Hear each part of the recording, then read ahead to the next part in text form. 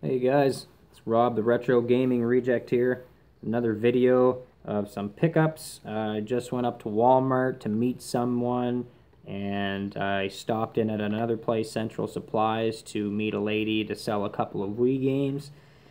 And I did go to the pawn shop to sell off the rest of those games that I wasn't using, the dancing Wii games and the Zumbas and stuff like that. I picked up for Alana for the Wii controllers, for me too, of course. But to save money, I got some rechargeable batteries. I paid 22 bucks for that at Walmart. Next paycheck, I'm going to pick up another set of batteries.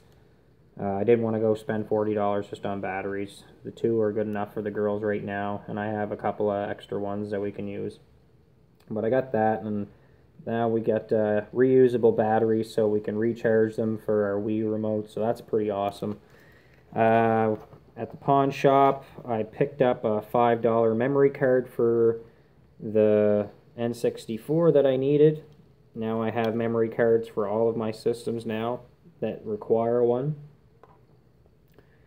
An important game pickup. This game I've been wanting to pick up for a while, and I paid $15 for it. It's about a $10 game locally, but I paid $15 for it. The person ordered it off of Amazon, and they paid $30 for it. So, but anyways, the game I picked up today, this one, I'm dedicating this one tonight to Jared Murdoch and Daniel Eagleson, and anybody else who is a fan of this game. Tonight, dun dun dun dun dun dun dun dun dun dun. Haha! I got her. We're gonna be doing the Royal Rumble, but even better, I'm gonna go on survival mode. That's just like the Royal Rumble mode, and it goes up to, I think, 100 wrestlers.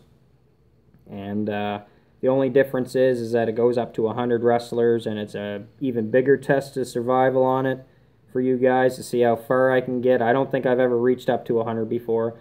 And not only that, you get money that you can spend in the shop zone, where you can unlock finishing moves, wrestling attires, legends, all types of cool stuff. And everybody that's played this game knows it is the best wrestling game of all time. For all around, that's an easy pickup game that anyone can play.